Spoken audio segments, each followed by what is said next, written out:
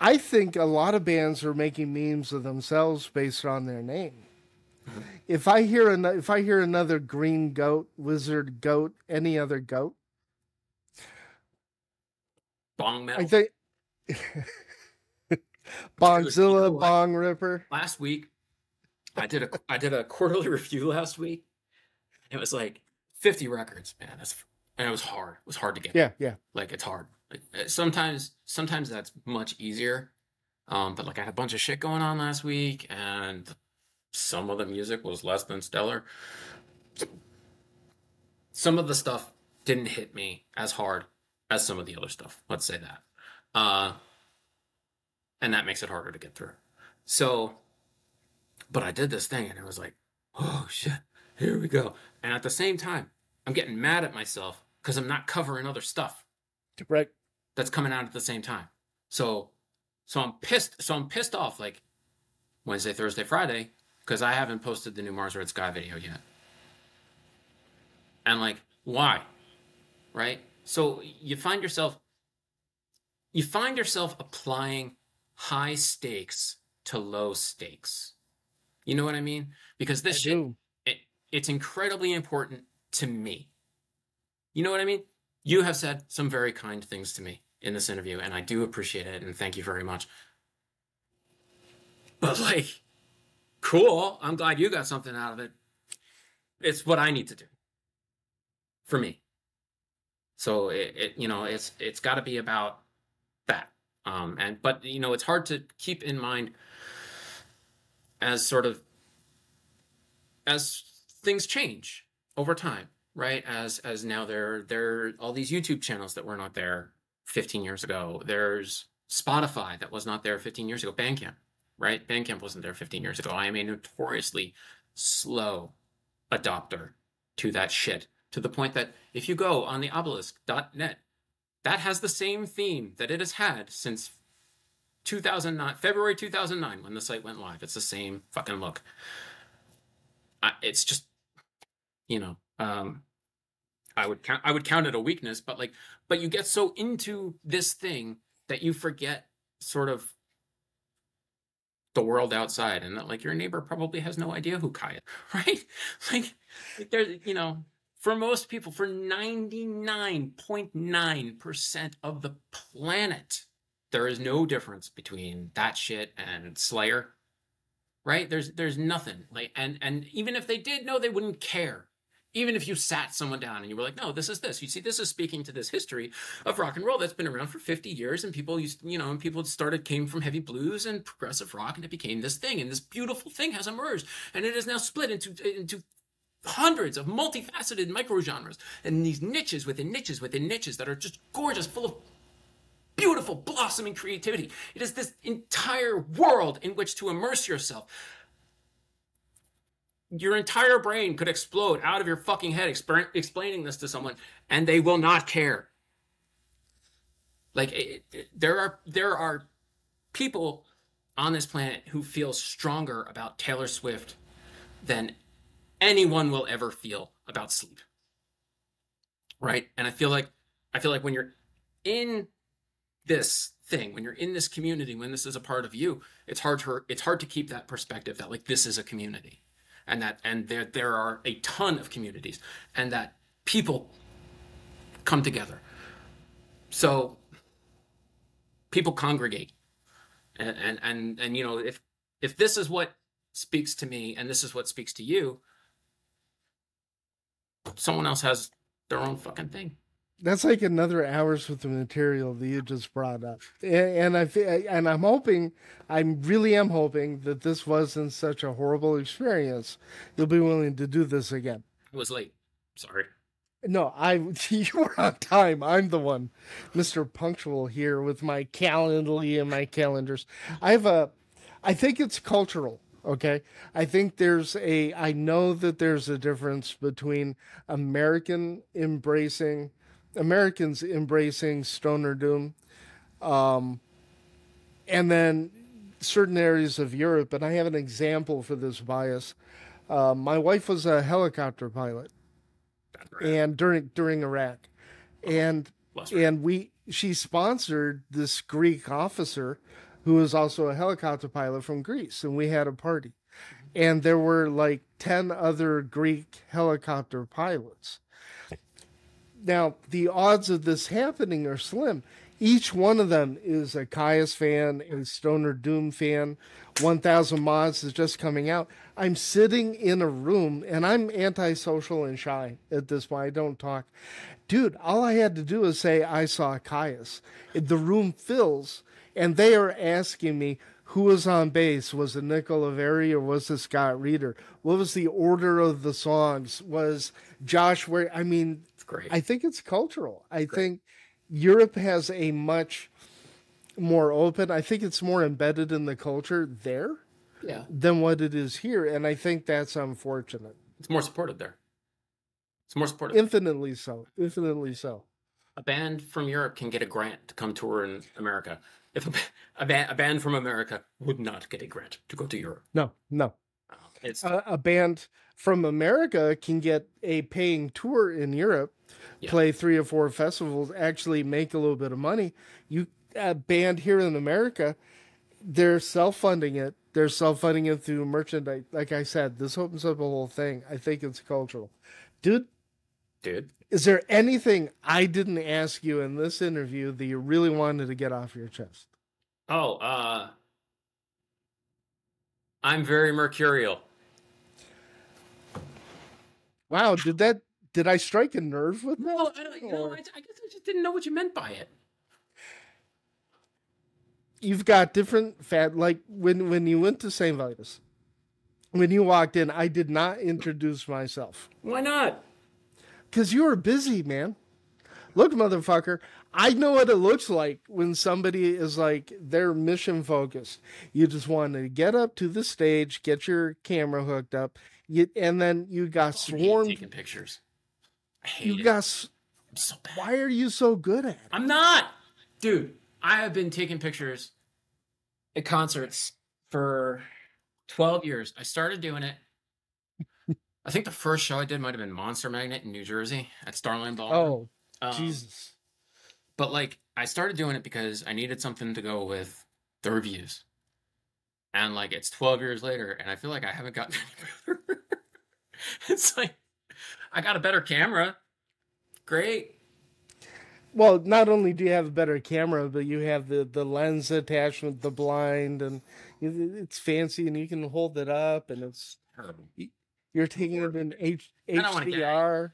All I want to do is go hang out in the back. It's like I'm up front being I had a line of bruise on my thigh from where I got pushed into the Vitus stage as Color Haze were playing. Oh gosh, shit! And it's like all I want to do is go hang out in the back. And I gotta be up front taking pictures all night. And I love, going back to Vitus, right? At the Vitus bar, once you leave the front, you're done. You're not getting back up there. No, you're not. Unless you're gonna be the biggest asshole in the room, right? Unless you're willing to be that. And I'm not. If I'm gonna be the biggest asshole in the room, god damn it, I'm gonna come by it naturally. So, so I'm up front all night. It's, I can't stand it. It was like, yeah, it's fucking rocking. It's like, yeah, I'm gonna go in the back and drink some water, chill out. But yeah, I interrupted you again. No, that's what friends. No. That means you're comfortable. That's good. That's what I want. Okay, mercurial might not be. There are many facets to you. Maybe 3. What? Okay, what are your? Okay, give me the 3 facets. I like rock and roll. I love my wife. I have mental problems. What I see from the outside is you love rock and roll. You're a fan of the language. I'm a fan. Yeah, I do like words. All right, right, I like words. Fine. You're right because you have to. You take pictures because you have to.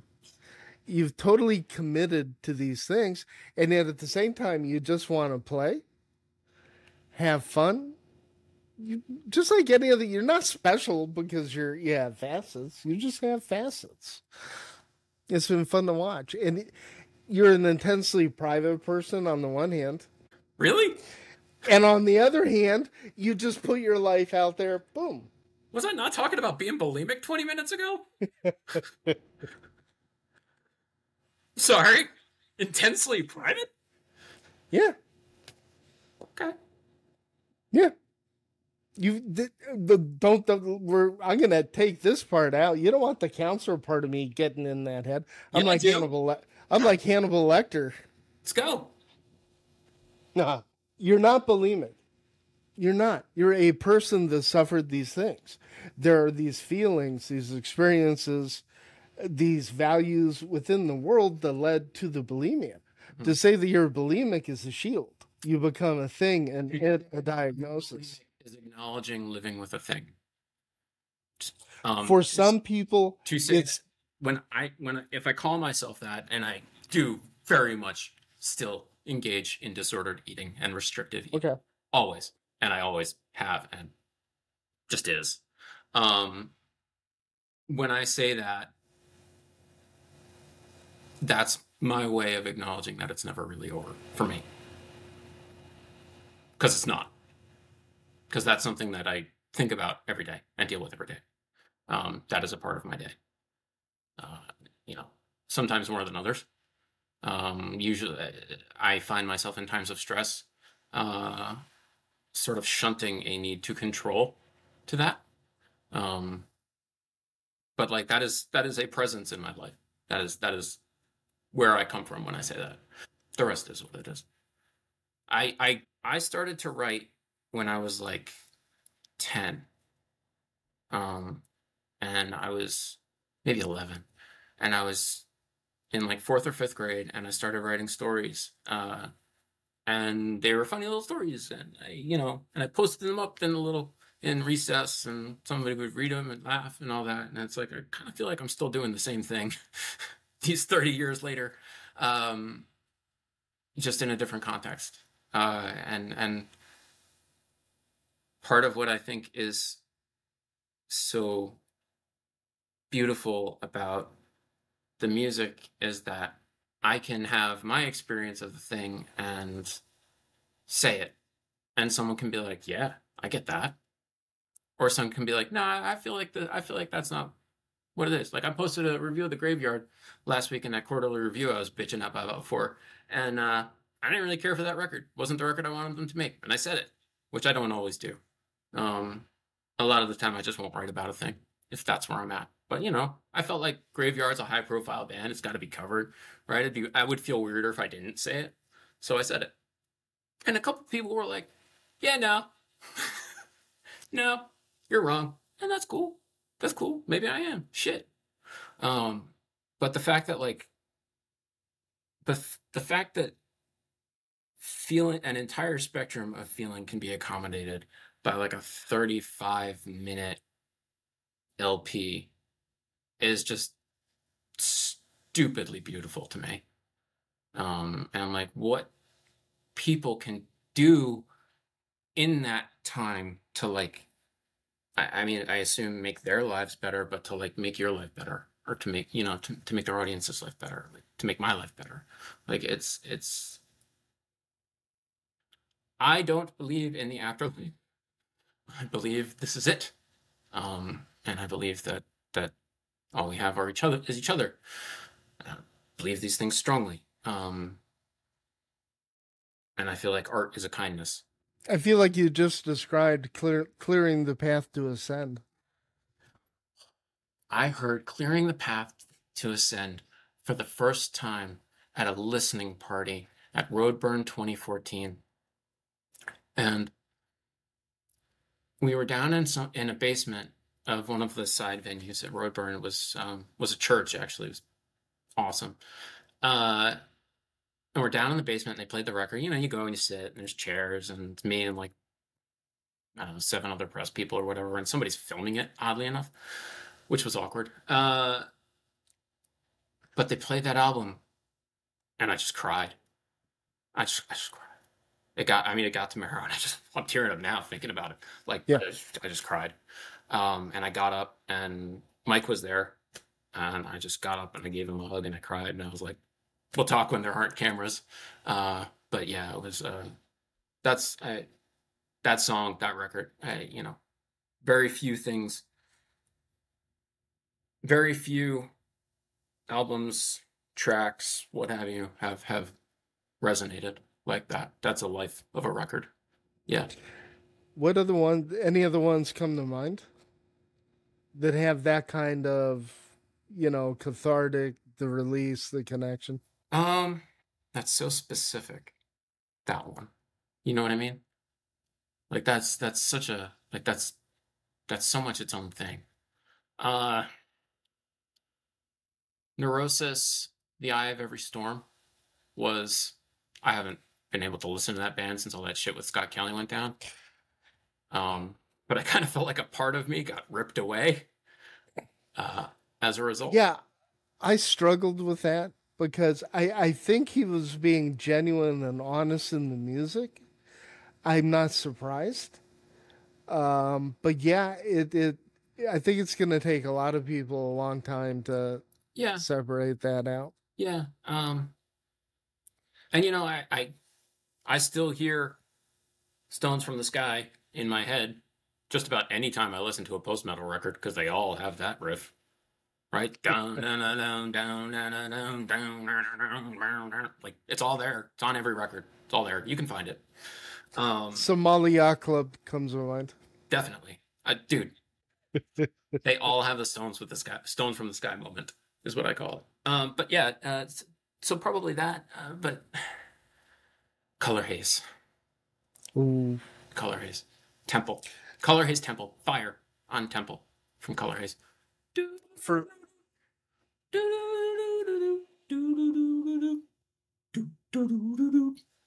all day. I could do that.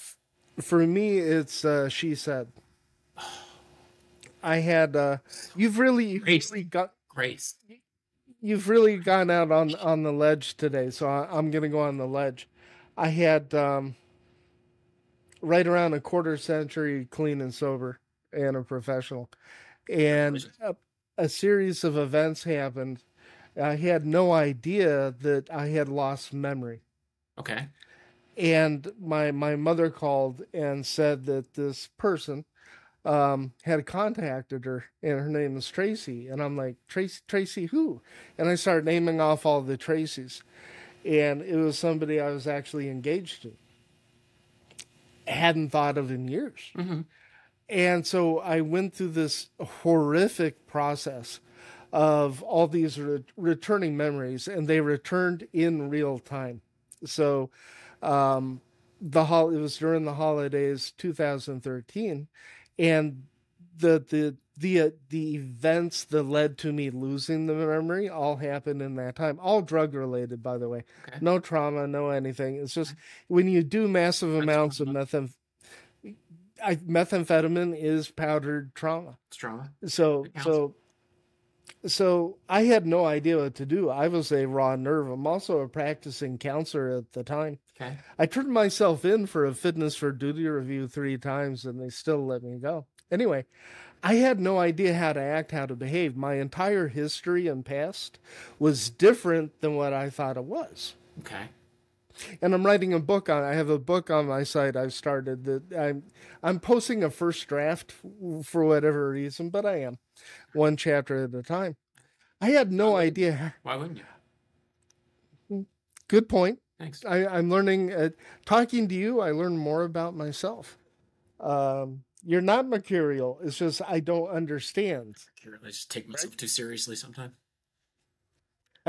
So Color Haze, that album, She Said, was one of that whole album, especially Transformation, is what grounded me and taught me how to feel. Wow. Stefan's express. So to hear him play Transformation must have been incredible. Must have been incredible. I was crying. Yeah. And Julie's looking at me, and she knows how much I love Color Haze. So, yeah, it's great. Huge band. What an experience. She Said, man. Yeah. I was talking with Stefan about music, whatever, at some point, Color Haze. And I don't say that like, oh, I'm fucking cool because I've been in touch with this guy for like 20 fucking years, okay? Like fine. Yeah, I get, yeah. It's So anyway, so I'm talking about it, and he said something about like it wasn't about She Said specifically. It was in another context, and he's like, sometimes you just don't. He's like, sometimes there's just a song you get to write once in your life. He's like, you get to do it once, and that's it. And I was like, what a beautiful idea that is, right? That's incredible. Like this, and it's true, right? Like even they couldn't do that record again. That record took them 4 years to make, coming off of All, which was also brilliant.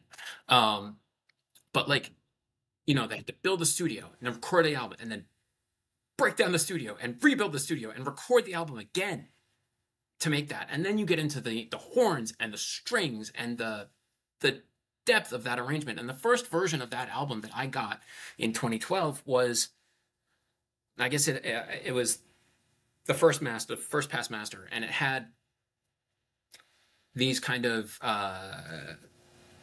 extra sounds, extra ambient sounds. There's birdsong on Transformation because you're hearing the waves at Duna Jam, but like when the record was over, they walked away.